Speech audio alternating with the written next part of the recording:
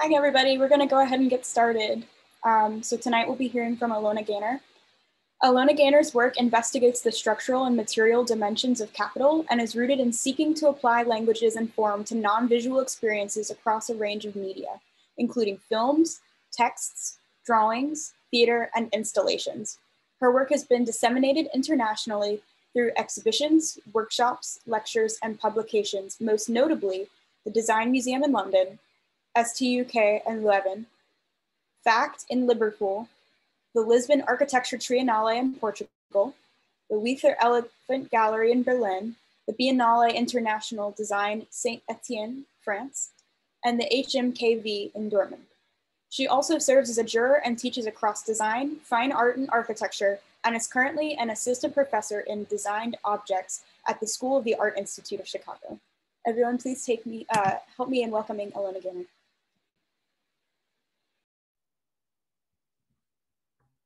Thank you. So I'm going to just share my screen for a moment. Can everyone see that?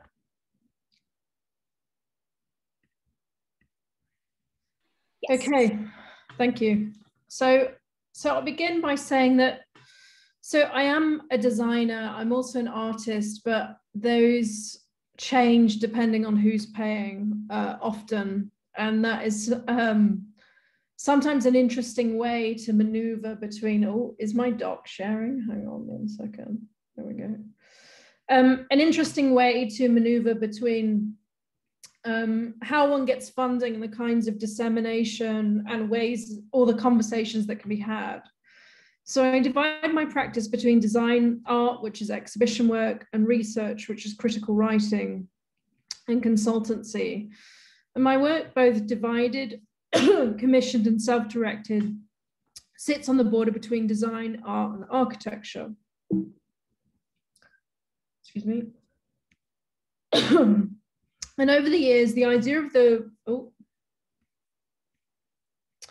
over the years, the idea of the plot has become my role as of the designer, taking form of narrative schemes, objects, writing, and film as ways to explore. Excuse me. My voice is, can I run and get some water? 1 second, I'll be back in 2 seconds.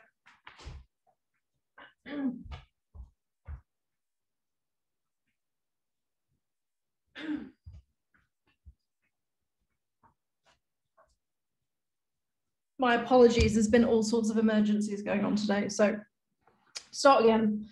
Over the years, the idea of the plot has become my role as a designer,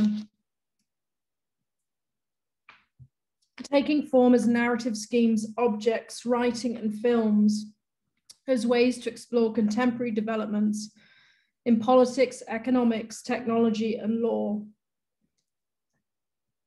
And as a designer, I've often asked, and as I imagine architects do too, what does geometry actually do? And what are the ways in which design and fiction can intersect with other fields? And how it can not only offer a point of transit between them, but a conceptual and material framework for which design can offer a means of perspective, being able to grasp at the environment in ways that enable us to act upon it.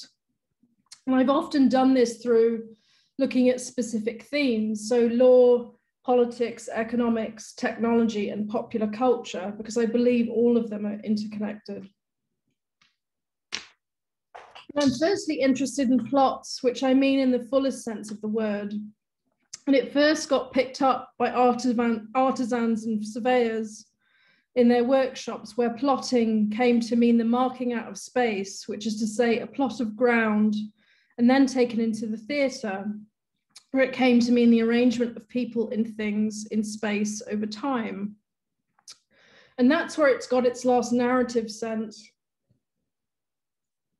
And by the 1600s, it came to mean a conspiratorial activity, as in the plot against the king, the gunpowder plot, and so on, originating in the sort of historiographic look at the toppling of governments across England that came to mean some or imply some offstage directorial presence that was organizing things unbeknown to the people enacting in the plot. This is often broken down by this idea of plots, cunning, traps, and all that encompasses in this idea of metis. So my interest has often been in the precision that allow material forces to collide in the form of planning. So a spatial awareness, anticipation, and plotting that could almost be described as fetishistic. Often my work has been critiqued as being somewhat fetishistic. In a slow imagined device without the climax of realization, and how this horizon of design not only invites a precise quality of design, but not afforded by any given system or strategy, but how this aesthetic is at work when stratagems, objects, and language are given force and exact agency through their placement and timely action. So if we think about a trap, for example, as in the object, my favorite of all the objects, links narratives to both space and to cunning. And design has a long history of being associated with traps because it's the same kind of intelligence that goes into making a trap as to making other things. So you carefully gauge the behavior of the prey, its habits, and the way it acts in particular situations, and then you manipulating it using this knowledge of observance. And in this situation, the precision with which a single spatial intervention with an object is made and can turn our world on its head, creating, undoing, or transforming as a whole. And in this situation, the mouse, which is not unlike design. It's certainly not unlike architecture. So the preoccupations of the following works do not belong to the object per se. In fact, on the contrary, sometimes I find objects a little bit boring when they're singular, when they're singularly in a gallery. But a cataclysm of operation, a stacked, layered, aligned, and misaligned fine thread of deviation, which is a phrase that belongs to the workers' rights activist Elizabeth Gurley Flynn, characterized as the saboteur working within the factory, in which one thread purposefully misplaced on the loom would destroy a full day's production. And as Flynn would describe this as putting vinegar on the loom, doubt in a smile, glass in the motor, milk in the bearings, shit on the spikes, sand in the soup, and worms in the code. And the acts of which, business as usual or the sleight of hand in this situation, can present identical properties, both which can be mistaken or seen as the same, or mistakenly seen as the same entropic outcome of the same orderly mischance, i.e. business as usual. Unlike Flynn, however, the aim of this work is not for a means of emancipation, although perhaps from the designed object itself, but instead aims to form a somewhat dispassionate vocabulary that is, of course, reflexive, but in doing so, start to unravel our mutable disentanglement with fiction as a tool for discernment, control, disruption, and ultimately disobedience. So many cultures have come to the conclusion that designers are not to be trusted, which I'm very much in favor of such. And the ancient Greeks had a dedicated term for it, metis, and for this dimension of design, which is implied where extraordinary effects are elicited from uncompromising materials, links the construction of artifacts with daring military stratagems, programs of seduction, insidious courtly intrigues, and even the ability of foxes and rats to evade capture and control. And in this same register, I've always referred to this as using craft to be crafty, which is what I consider design to be, meaning that it is the contortion of materials, wisdom, and cunning intelligence that the coordination of things and people and objects move around in time and space. And this is the only way that design is able to prospect beyond the potential of one and offer a truly complex underpinning. Likewise, in spatial and architectural design, even if suspended or prototyped in fiction, which my work is often a means to do so. So the following projects do not aspire to conjure some sort of image of utopia in hopes of citing a future towards it or any kind of politicization of design that has been adopted by speculative design, or perhaps, shall I say, the lack of politicization that speculative design brings along with it, or for that matter, posit a dystopia to be evaded. Instead, it pursues an examination of the mechanisms of risk assessment, financial calculation, and rather more literal legal forms of judgment. So I'm going to start by, I'm going to sort of in the rest of this talk go over two distinct projects and then briefly mention a work that I'm working on right now, which has been a sort of year in the making, but is still going. And this was a graduate project when I graduated from the Royal College of Art. I studied in design interactions under the designers Dunn and Raby in 2011. So the goal of the project is called Everything Ends in Chaos. And it was to reverse engineer a fictive global financial catastrophe. And one might ask, well, how these happen all the time. And of course, someone's job is to trace the intricate trajectories of these things, but perhaps it's not, surprisingly. So the project's look or pretext was to trace the intricate trajectories of people and things implicated in the unfolding disaster in ways that are cinematic, but the narrative film often would disallow. So it's presented as an index narrative proposal, modeling this financial catastrophe, and it centers around the coordinated and allied countermeasures of the kidnapping of a wealthy woman, aiming to pursue the examination of the mechanisms of risk assessment and financial calculation as a material force for design. So the objects you see form a war room table mapping to calculate in detail the various actuary financial implications brought upon these various systems to coincide with the violence and misery bestowed upon the kidnapped woman. So accumulating, offsetting, and highlighting as much financial profit for the players involved and those whom are implicated. And the objects on the table were designed, they're 3D printed and flocked in a kind of like gray fur, and the tone of gray was chosen in reference to the kinds of gray you'd find on printers, sort of old IBM printers, but designed to be soft like the sorts of objects imagined in company boardrooms and mounted on steel rods. So the project's plot begins with the kidnapping of the wealthy wife of the senator, Mrs. Henderson. And what people often don't know about this project is that not only is Mrs. Henderson an important figure within this story, but a desirable figure to some, yet disposable commodity to others. Of course, women in every narrative, in most narrative representations, are disposable and yet desirable. And that is the sort of often the dichotomy within film, within large narratives, particularly within kidnap and ransom stories, especially relating to sort of financial structures. What people don't know about this project particularly, and I will talk a little bit more about the research, was that I had a real woman followed in Arizona when I was a student at the Royal College of Art. I hired a private investigator and spent some of the money that was meant to be for my tuition fees on following this woman. And I found her through the Forbes Rich List. She was the wife of a senator. Of course, by no means, and just to clarify, she was not harmed. She was not privy to being followed, and I won't reveal her name, but it was simply a way for me to understand how a person or biological object, shall we say, is broken down into economic factors.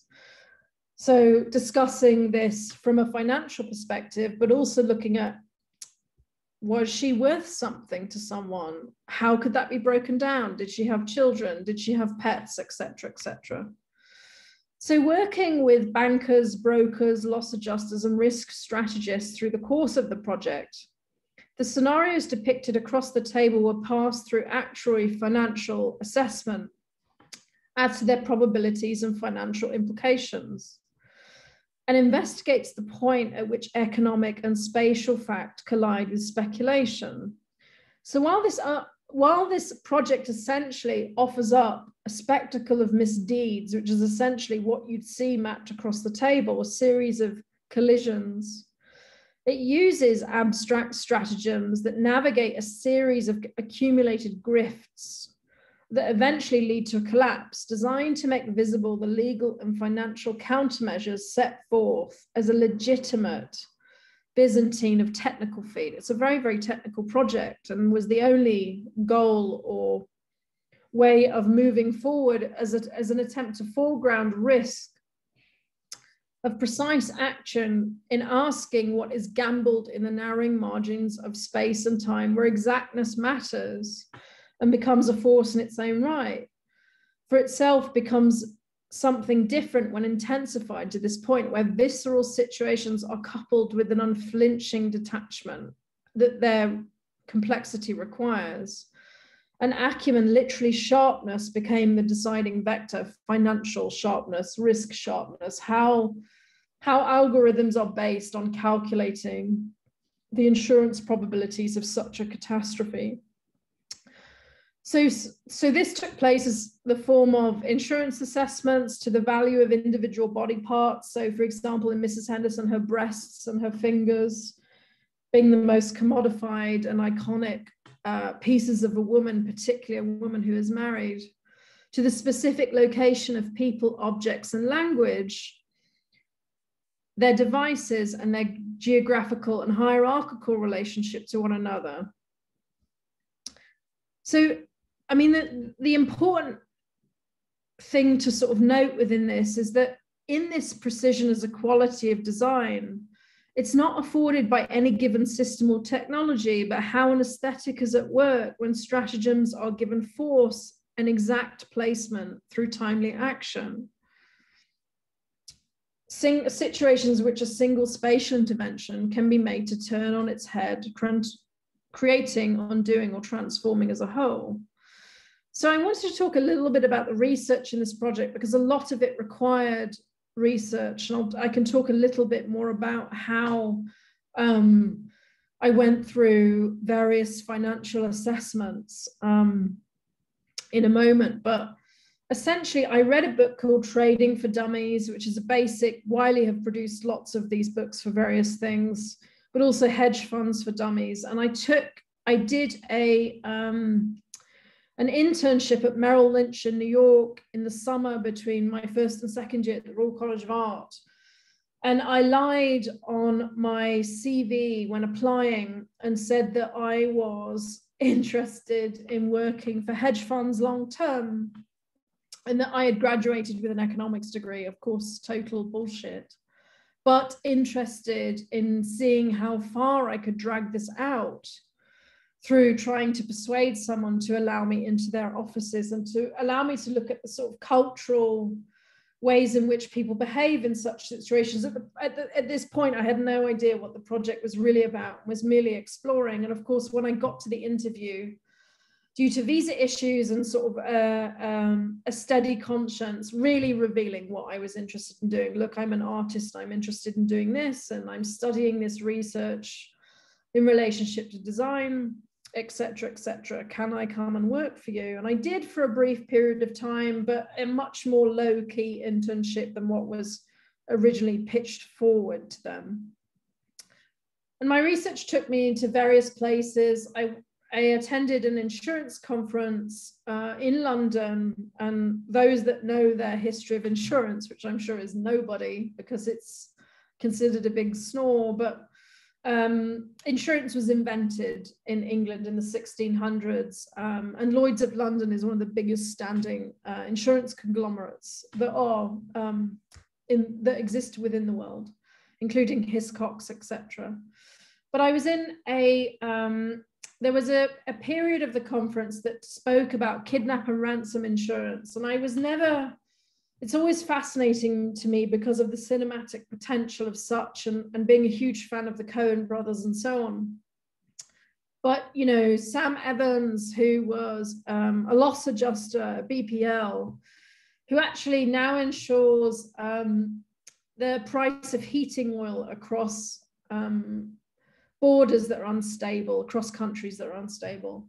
He says, you know, occasionally a severed finger will land on your desk delivered via FedEx, which is interesting because actually I did a lot of research into this very statement. I sort of sat up in my chair And then for weeks and weeks after, learning that you can only get a digit delivered via FedEx digit, meaning an appendage or finger, breast, etc., delivered via FedEx, and it's the only delivery company that's reinsured to pay out a ransom demand if the delivery isn't met. You couldn't send it via UPS because they're not insured for such things, but FedEx, ironically, are. And this really fascinates me because of, you know, being a fan and perhaps being a little obsessed with the Coen brothers, is to really understand this system of exchange and imagine whether did cinema or narrative or literature come first in relationship to sort of kidnapping etiquette, which, if you don't know, is that an appendage is cut off or there is a message sent, but often an appendage is more likely to get the intention of your your underwriter's attention, which is essentially someone that underwrites the contract in relationship to insurance. And that a digit is sent, often a wedding, you know, a ring finger, so that the DNA could be tested, etc., etc. It's very rare that it's something beyond that, but it is an incredibly normal, quote unquote, normal thing to do in the financial exchange of kidnap and ransom, in that appendages are sent as such. So I was for the longest trying to figure out how these strategies worked and who invented it and so on. But if you look at the sort of basic charts that you would find in any accident and dismemberment policy or kidnap and ransom insurance policy, you're likely to see something such as this. So this first one documenting how much appendages are worth. So, you know, hands and feet, 250,000. And this is if you went on an ordinary work trip, etc., etc. And of course, the premium goes up or down depending on the mitigated risk of danger. Are you going into a dangerous situation? This is more fascinating, however. So this is put in most of kidnap and ransom brochures as a way to convince those that are looking to buy insurance to pay out or pay through premiums for it, because this is the probability or the eventuality of things turning out in these various ways. So ransom paid 67%, rescued a measly 7%, killed 9%, which I actually thought was surprisingly low, but perhaps I watched too much cinema.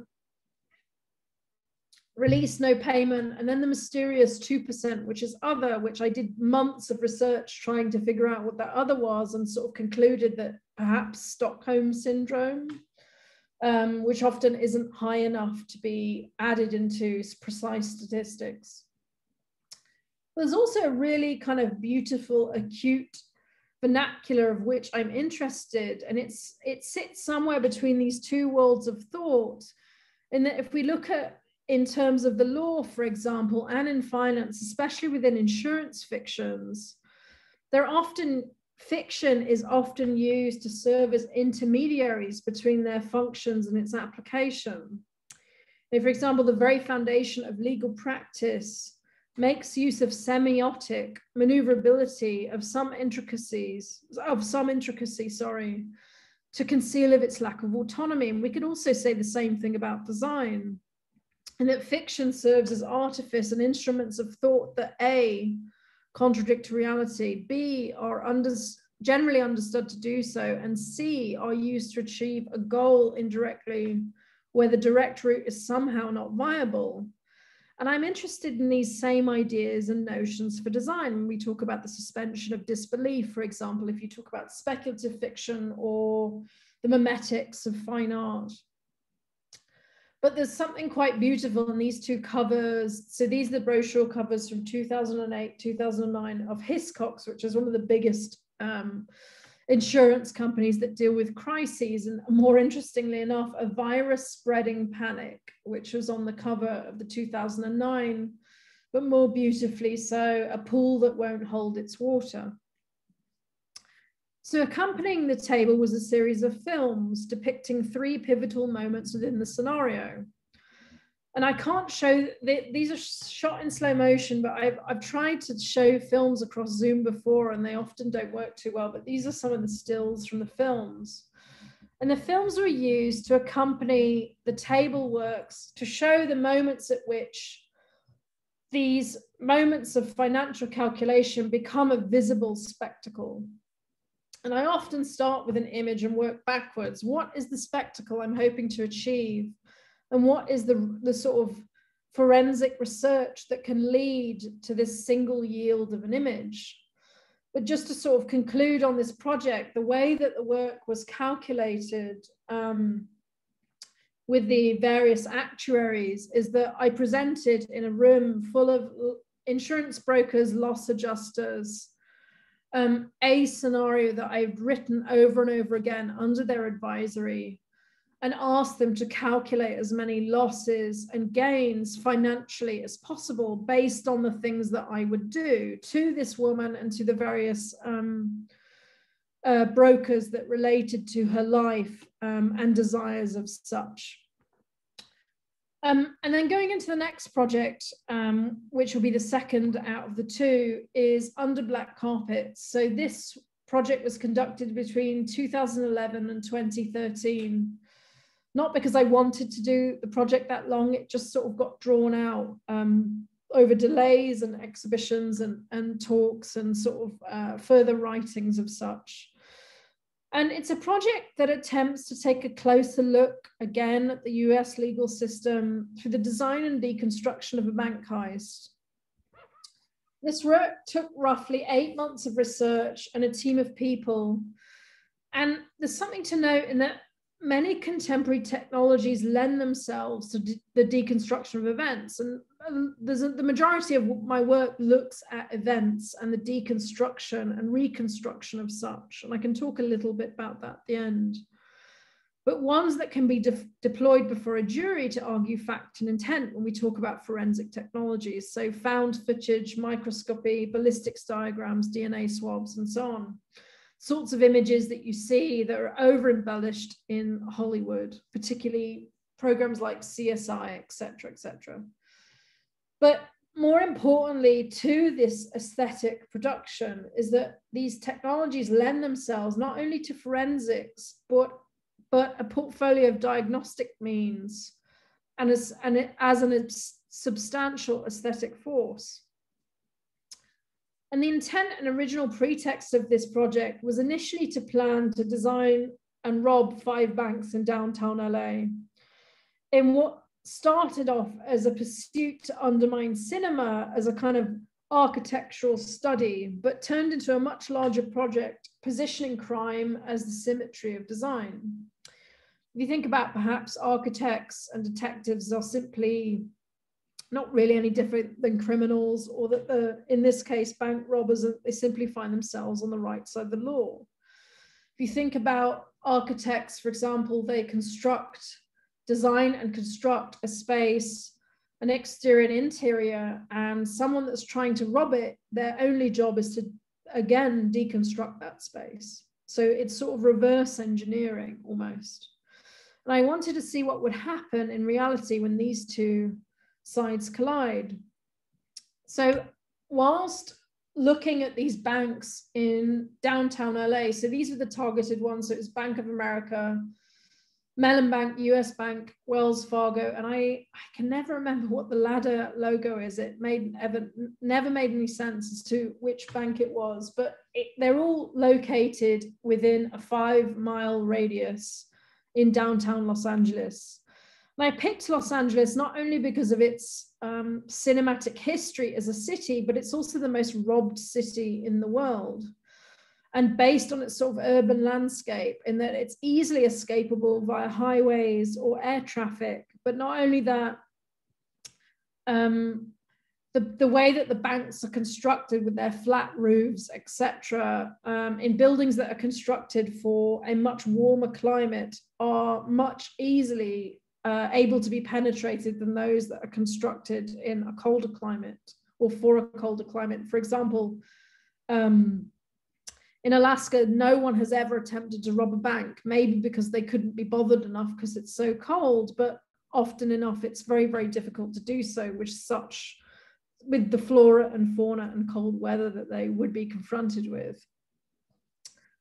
And while looking at police, crime, forensics, architecture, etc., in Los Angeles, I visited a few times the LAPD and then more than a few times in East Hollywood. So I came across the police academy, and the reason for the sort of natural progression in research in this project to come across the police academy was to, of course, look at how on earth would police respond as a countermeasure to a robbery taking place in LA? Because the only way that we can speculate is if either we had taken place in a robbery and we'd robbed something before, or through cinema, which neither are really accurate and they're just purely speculation. So I visited the LAPD in East Hollywood more to become friendly with the officers that would be training there, and sort of a little bit about research techniques or the ways that I go about these sort of long-standing projects. Is that I often meet people along the way who become sort of interesting fellows that allow me to have a much larger, more in-depth discussion of these institutions that I've often commandeered or entered or had conversations with. This is a guy named Dave. I can't reveal his surname, but he's worked on the security at the police academy for 20 years when I had visited him back in 2012. And I got talking to him about various things, but mainly about how the police academy works. How does one train to be a police officer? And there's this book, the only book that you can buy at the police academy, and it's called So You Want to Be a Cop, What It Takes to Serve by Scott Butler. A comedic, perhaps, piece of literature, but strangely not at the same time. It's a very, very difficult book to swallow. There's a chapter, the chapter 7 is called The Mythology of Donuts, but it also talks a lot about the politics and social mores that are required to be an officer, and how do you explain to your family that you would like to become a police officer? Of course, not ironic given how racist the LAPD is. But more interestingly enough, my time at the police academy, which grew out of more and more conversations with the police chief, so just having a tour, presenting myself as, of course, as an artist, wanting to look around and wanting to tour and wanting to speak to officers, not about anything in detail, but more sort of the culture of the place, the sort of social construct of how officers talk to one another, etc., etc. But over time began to talk more and more to officers that would come back from a job and start comparing incidents to filmic scenes, which, as you can imagine, is a very problematic way to talk about specific issues within the law. And it struck me that the project perhaps wasn't as straightforward as it should have been. As you can imagine, comparing say, for example, a homicide, not that I got any details, but starting a sentence such as, it was like in that movie, ... This becomes incredibly problematic, as you can imagine, as an officer writing a report and citing a film in the retelling of such an incident to be incredibly problematic. And so my time at the LAPD completely transformed the project. And I was inside the LAPD for 3 days a week for 7 weeks in total. So it's quite a long time. And there were opportunities to sit in classes. I had special insurance that would cover my time there. So looking at how, for example, to fire weaponry, etc., etc.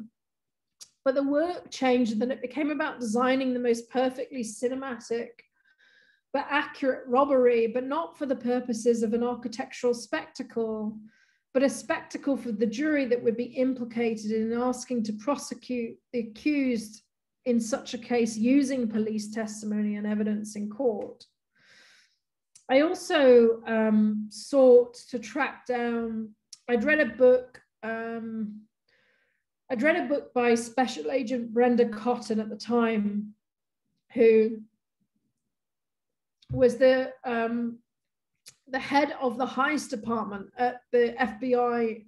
This is the building in New York, but began speaking more and more to her about not necessarily her experiences, because her experiences were documented in a particular journal she was writing for at the time, but looking at how the sort of larger constructs of how heists exist in the eyes of the Bureau and what is done to systemically to combat such a thing through urban planning, etc., etc. There's not enough time to go into all of the research for that today. But the point is that in the courtroom, it's a place where exactness translates into plausibility, which in turn is the currency of persuasion, which is to say that no matter what the facts of the case, precision produces legal agency through the suspension of disbelief. And that precision in this case, referring to the very design of the objects that were designed to be wheeled into court. And let me explain a little bit about what that is. And so the finalized objects were a series of architectural models and architectural modeling details presented as detailed plans in this fictional event, which is the simultaneous robbery of 5 banks in the area that surround 1 Wilshire in downtown LA, a building with huge significance. But again, I don't have much time to go into that. Those that want to know more, I would recommend reading the book Blue Monday, which talks about 1 Wilshire. Essentially, it's one of the largest terrorist targets in America because it serves as a server data bank across several of its floors. The buildings that surround 1 Wilshire are predominantly unoccupied due to the security measures that are required to keep this building in its building and its security needs in its grasp. So important in the object's design was the need to be presented in court, and this is the way in which the voice of the work and the exhibition would be presented. So in this case, the objects, from alibi reconstructions through trajectory diagrams, are evidence that's not recovered from the scene of a crime, but created for the express purposes of activating a conclusive legal discussion. So at the time of this work, so 2012, designers and architects, and I think this is still going on now, but the law shifted and changed in 2012.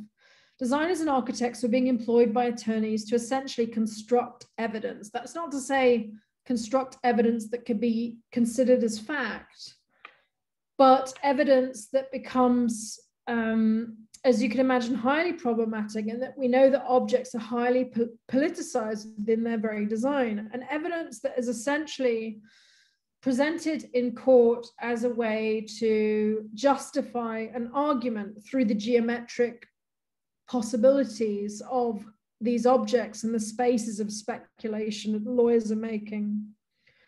So not only is that maybe not necessarily an issue, because one would do that in often crime cases, you know, you'd see plan sections of buildings that had been drawn out, mapping out murders, rapes, etc., and the objects that were in the various rooms or spaces at the time. But the challenges that come with this, for example, is that we know objects aren't lacking in politics, in that, for example, talking to attorneys at the time during the time at which I was doing the research for this.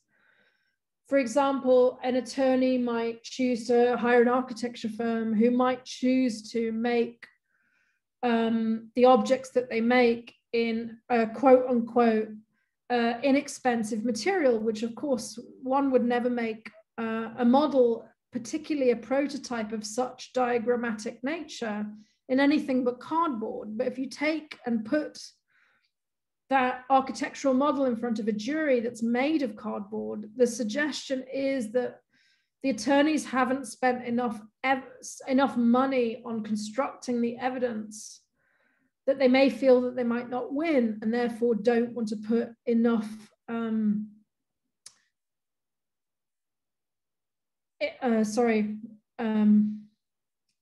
there's like, I have a balcony here and there's just suddenly an eagle just landed on my balcony, which is really bizarre. They might not put enough funds into defending the case. And for example, architects and designers putting too much emphasis in the material construction. Say, for example, not that anyone would ever do this, but say they constructed something out of marble. Equally so, there's no way that they would win that kind of politicized way of looking at material construction would fly in front of a jury, assuming they're putting all of their energy into the construction of this evidence, and therefore they have something to hide. And this particular design, or this particular construction of downtown LA, was designed to look like the black glass text cutouts in the lobbies of high-rises that you'd see, indexing which companies and individuals were listed floor by floor. So the suggestive narrative is flawed, overcompensated, lacking indistinguishable truth and linearity. It is purposefully curated with the intention to seem overly fragmented, confusing, and complex. Much like that of a police investigation, the answer is still cloudy and unclear, but with hope for resolution. And as such, this work does not seek to produce a definitive map of the events that occurred, but something that looks beyond reasonable doubt, plugging gaps and estimating probabilities, and speaking to the vernacular of materials that might be viewed inside a courtroom. And these are sort of the studies of entrances and exits that I took outside of the bank with several assistants. Precision serves both sides here. The intricate trajectories used in the robberies to gain access to vaults and make good on the getaway, and the authorities' efforts to produce a retrospective picture of events that were persuasive enough for a sentence to be passed, even if false. So something that the curatorial voice of this work, and these various details that accompanied the model, were indexed and numbered. So these are, for example, the groups and characters were dissected into groups and sections that play to how juries imagine and examine, say, for example, race, gender, sexuality, et cetera, that would make up either witnesses or a voir dire selection, which is essentially the art of selecting a jury. So the curatorial voice of the work was not only to recount the plot of the robbery, although the plot is mediated through one's own interpretation of the exhibits, but to also show a retrospective picture of how police would break down the evidence as such. And so this project has several other lives, in that it was bought by Sam Raimi, the film director's company, in hopes that they might one day make a heist movie out of this. And I think they're still paying licensing on such a thing. But this is also used across classes that look at mock trials and voir dire selection. So this has been often tested twice, and is about to go through its third iteration of objects that would appear in court. So it's gone through various mock trials at Harvard, et cetera, et cetera. And then just to finish, another 3 minutes on looking at this project briefly that I'm currently writing, is Godzilla is being presented as a political study. So it's called The Untangling of a Gorilla Whale, and that is a parafiction research novel aimed to understand the roles, risk, political and economic agendas and strategies at dealing with disaster. So it looks at Godzilla as a legal object, but more precisely an object in motion. And this volume aims to shift between legal fact and fiction, and will be constructed through a series of legal arguments and propositions comprising of interviews with politicians, lawyers, law and policy makers, economists, evolutionary biologists, urban planners. I mean, this has been in the works now for about a year, and these interviews have taken place across New York and across Washington, DC. but it looks alongside maps, drawings, biological ephemera, and also looking at the topographical landscape of how looking at Godzilla as a real object moving across time and space, destroying a city, might be looked at from a legal and urban planning perspective. Oh. And I'm going to end there. So I'm going to stop sharing my screen. So you're welcome to have questions that follow this. Everybody feel free to use the question and answer button down at the bottom of your screen for any questions for Ilona. Thank you so much. This is great work. Always really. Sorry, there's like birds on. I have a very big balcony. It's sort of like birds like pecking. I don't know what's going on today. It's always really exciting to hear about work that's kind of pushing the boundary of where the profession can exist, and so I'm always really excited to hear more about that. Thank you so much. No problem.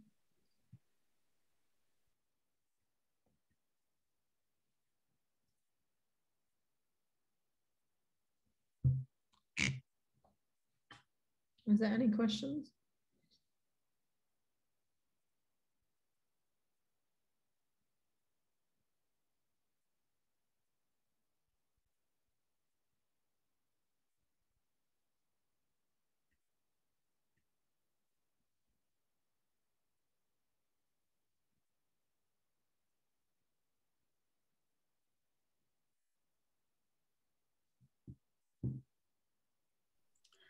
So I am just going to speak. The question and answer isn't working for me. So okay. I just want to thank you for coming. This is so interesting. And it's always to hear such interesting perspective. And my question is, I think what you do is very niche and it's also very introspective. How did you get into this? Like, what pulled you initially to this idea of, like, you know, what you're interested in? Thank you for your question. It's a good one. And there's always an assumption perhaps that this is something to get into, which perhaps is a strange way to put it, because perhaps it's not a field, but it comes from understanding my interest in strategy as a kind of artistic practice. And while I have worked for various companies and governments, for example, and I can't list them on here because it's being recorded, about ways in which this kind of work can be useful, is that it comes from a strategic way of thinking, and also really a boredom for design, in that I find design and architecture in its current in the current status quo lacking enough complexity to understand the sort of social constraints that architects, designers, etc. come across. And not necessarily from a intersectionality point of view, but we can talk about that all day at a different time, which it has many, many issues with. But really looking at the sort of the unbearing load that is ignored by design and architecture until it becomes a problem that enters into practice, such as how does urban planning, how is that affected by basic economics or politics or ways in which we mitigate risk, for example. And that, yes, these go into strategic ways of looking and thinking, but it rarely enters the architect's office. And I think it is something to be cognizant of. Stephen Trilby wrote a really great book called Exit Architecture, and he put it in a really interesting way in which he said, you know, the ways in which to escape from the building should often be designed before the building itself, which to me is a sort of fascinating idea. And whether this is a profession or not, I'm not sure. It's done me well to maneuver between these ways of thinking, but I think it can be ubiquitous in that just being more reflexive in ways of thinking, really, and that is not a decorative profession such as the sort of general populace thinks it to be so. I don't know whether that answers your question at all. It's mainly because I'm a huge geek and I'm interested in how geopolitics affects aesthetics. Yeah, no, that was so interesting. To kind of follow up with that, how do you think we can educate people on this problem? Designers and architects need to read a lot more than they do. As a teacher currently, and reading beyond the confines of architectural theory, design theory, and looking into larger fields that can be understood. Reading about politics, critical theory would help.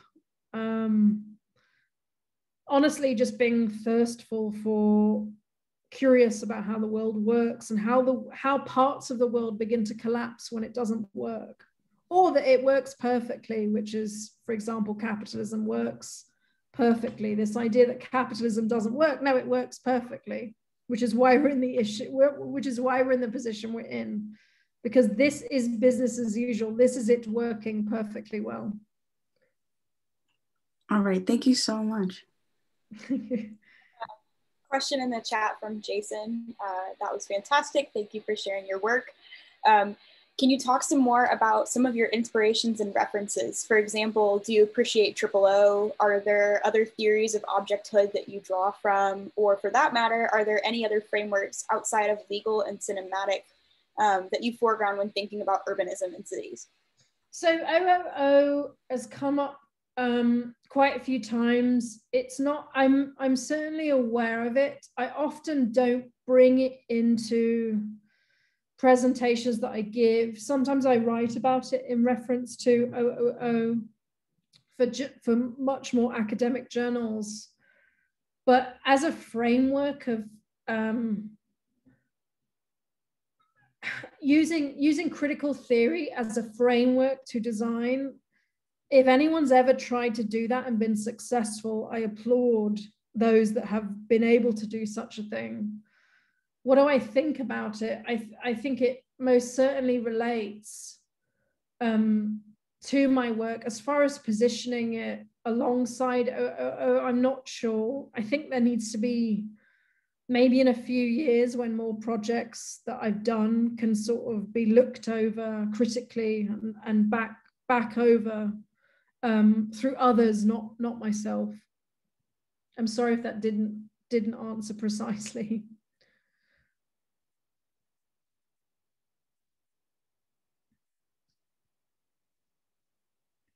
I have another question. Could you elaborate more on the different versions of object evidences within the robbery project, specifically the politics of those objects and their interactions with other groups? Can that person elaborate on that? Aubrey, you just put it in the chat, I'll read it out. Oh, sorry.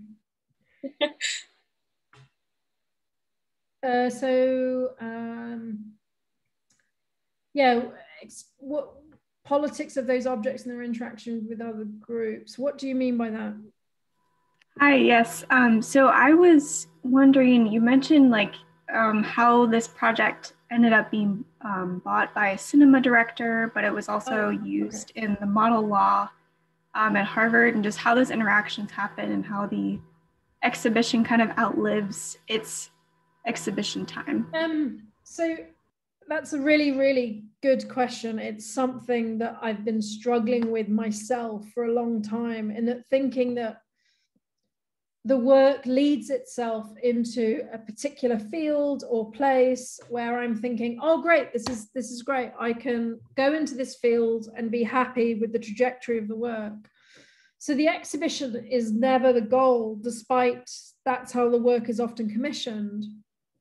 And it really is the discussions with, or the discourse within other fields that I've always been interested in. So the ways in which, for example, it's used at Harvard and most recently, or will be, at Brown, is, for example, the ways in which mock trials are set up is that there'll be a scenario at which the two opposing sides will investigate, or sorry, not investigate, but defend using a series of facts and artifacts and all of the material constructs that make up a case. So witnesses, depositions, etc., mostly texts, but the various objects in relationship to a crime or a particular kind of defense strategy. So this is presented as a kind of fictional scenario at which professors within law schools have taken as a study to look at urban structures and urban planning for robbery, for example. So how is these complex scenarios unpicked in a court of law? I've been collecting for years ways in which large government investigations have happened over certain individuals, or how the sinking of ships have been investigated by lawyers and governments, say 1600s and 1700s. And you can buy these kind of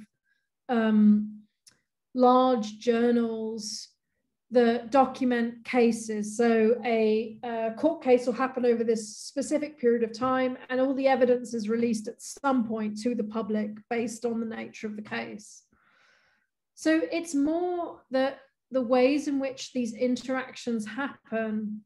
So just sorry, this is a complex question, so to split it into two, the ways in which film began to pick up my work is that during the Lisbon Architecture Triennale, there was political unrest happening in Lisbon at the time, and Lisbon's still in a period of austerity.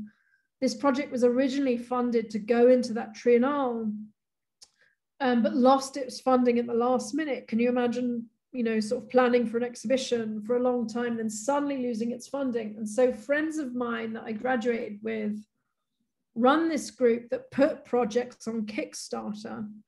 And this project went onto Kickstarter, and it received it never received its money, but it received so much press. So it went on various TV channels across the US. I got contacted from Fox, Universal Studios, lots of kind of emails asking about where this project was at and what was there a breakdown that could be bought, for example. But it also got picked up by, I got an email from the technicians at the FBI saying they're really fascinated in the project, and could I come in and speak to them about it? And they're really fascinated by this kind of technique of research, etc., etc. And it became this just a complete accidental dissemination between two sides of interest, which is essentially what the project is. I mean, the very nature of forensics is both conjecture and fact, and it's sort of split into these two entities, which are continued to be my clients and people that I'm interested in talking to. So it's an utter accident. And how does one design objects for an exhibition? I'm not sorry for court. I'm not sure that's a huge field at which architects are working in, but occasionally that does happen. So I'm certainly open and interested. It is really just putting the work out there and talking enough about it to try and appeal to both groups. It sounds absurd, but it can work depending on the situation. Sorry, I'm not very articulate on this. It's complicated, the amounts of places that these things have appeared in.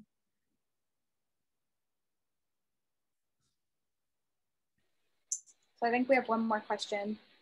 Oh, Julie, were you about to say something? Yeah, I just, this has been really enjoyable to listen to, and it has really cast a unique perspective on, you know, the way we maneuver through our cities. Do you feel like you see the cities that you've spent a lot of time in completely differently now that this research has, you know, taken up such a large amount of your time and energy and interests? So actually, funny you say, I often see them anomalies in cities, such as a window in a building that you just think, why on earth would someone design and put a window there in a particular place in a building, and often rethink it as maybe a legal requirement. And because I'm not really an architect, so my background is in interaction design and graphic design, looking at the specific infrastructures and how they collide with one another has become much more of an interest. So looking at the anomalies in cities, but often how cities flow and how sometimes they don't work. But perhaps mainly looking at how crime is positioned, but from a white collar perspective, actually, and looking at, say, for example, skyscrapers as the indicative manifest of white collar crime, but how things work in relationship to structural economics that relate to those kinds of questions. Not necessarily segregation, but really looking at the possibilities of how cities could be rethought about, particularly in relationship to risk, or what a risk city would really look like. The only city I've ever seen that's been built around this idea of risk is Canary Wharf in London, which is a private island that exists in London with its own laws, which is another, could be a whole lecture's long worth of discussion, but it certainly makes you think about how objects can be constructed from the law, for example, from a legal perspective.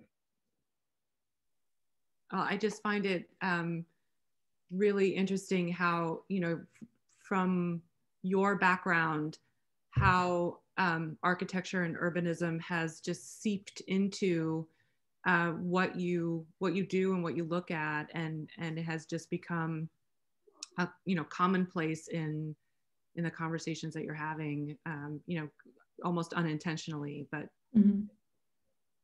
yeah, it often can become a little bit embarrassing when I'm in a room full of architects, and of course architecture most certainly maneuvers quite smugly through its own vernaculars, and design does equally so. I'm not saying that it doesn't, but it often can become a little bit tongue-in-cheek almost, in that I can have conversations about urban infrastructure and not necessarily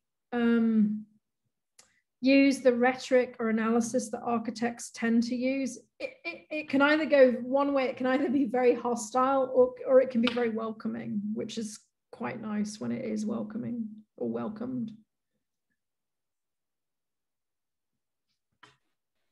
I have one last question from Delaney. We were both really interested in the way you craft your models.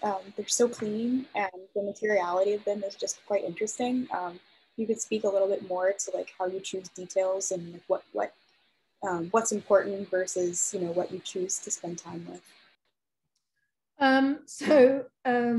When I never ever wanted to design objects, and maybe I sort of come across as like I loathe objects. I think they're important. I teach designed objects, by the way, because I loathe them so much, and I think they need a lot of work.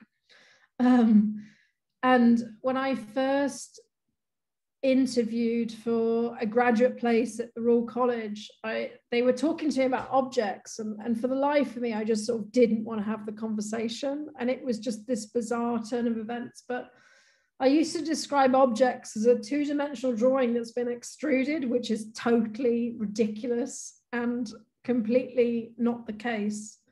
But I often do drawings. I think the majority of my work is drawings, and the ways in which the objects are made is simply a necessity to adopt a graphic design way of thinking as a last minute thought of an object. And while I couldn't design a lamp or a chair or a table in ways that are necessarily conventional, the ways in which things are made, I like to consider them to be drawings that have been reconsidered from all angles. That often come from a very two-dimensional place. Like, for example, in all the architectural models I make, I chamfer the edges on every piece of acrylic that's made. It's also, everything's cut at 45-degree angles so that is able to stand without glue, but mainly so that it can transport well, and that whatever exhibition it can go to is essentially taped on the outside and is able to hold its weight when it's put up, based on the thickness of the acrylic and so on. And the scale models are often just made in the ways, they're either made from a very iconographic way of working. So there's a piece that I didn't talk about today, which I was going to, but it didn't sort of fit in with the narrative of the lecture, which is called The Ascent, which is a giant aeroplane set piece, which was a theatre play based around the future of work, also set in a law firm. But the ways in which I wanted to design it was just a scale drawing scaled up as the absolute minimalist way to tell a story is the ways, despite talking about complexity, I think a set, the design of a set can sometimes take a back seat to the story itself. That doesn't explain or answer your question really, but it's mainly coming from graphic design way of working and thinking, rather than a sculptural one. I think if it had been a sculpture, things would have been a lot more messy. Well, thank you so much. This has been really wonderful. Thank you so much for being here. I think I speak for all of us, but Lisa, this has been extremely fascinating. Everyone else, please join us again for our lecture tomorrow with Shelter Collective. What a great way to start the week, and we can't wait to continue it. Thank you, everyone. Thank you so much for coming. All right, everyone have a good evening. Thank you. Thank you.